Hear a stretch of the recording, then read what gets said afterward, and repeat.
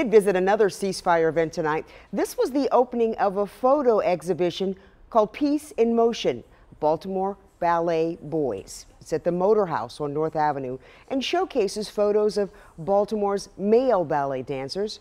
14-year-old Edward Lead told us what dancing means to him.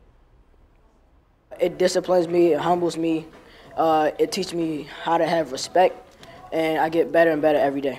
If I can do it, anybody can do it. Or if all of us can do it, anybody can do it. You just gotta put your mind to it and don't give up and don't back down. The photos are for sale, and the exhibition is raising money to provide scholarships to each of the dancers to support their ongoing summer training. And we have a link for more information on our website.